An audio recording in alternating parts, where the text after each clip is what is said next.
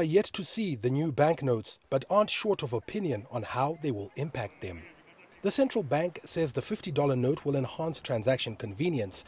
However, some are concerned the new tender could have unintended consequences.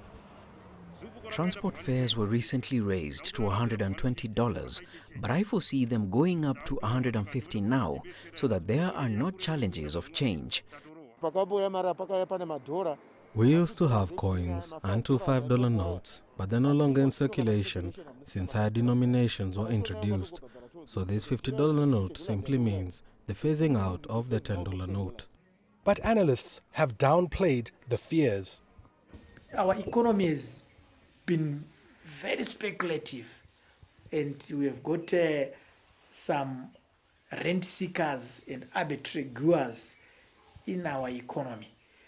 The expectation is always that prices are going to go up, which I think from the measures that have been put up by Reserve Bank, we don't expect any increase in the prices.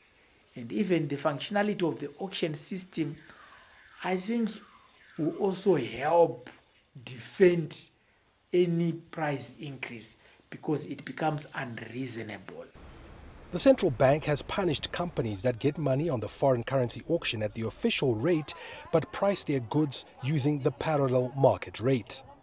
It's also adjusted its quarterly reserve money growth targets from 22.5% to 20% in order to maintain a downward trajectory on inflation.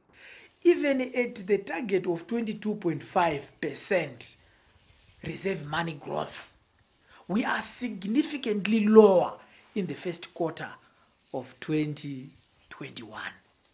At a time we expected the reserve money growth was going to be higher. We have done significantly well to contain it in the regions of around 10%. Analysts expect the monetary expansion to be held below the new target in the next quarter, which will help bring inflation down to the year-end target of 25%. Farai Mwakutuya, CGTN, Harare, Zimbabwe.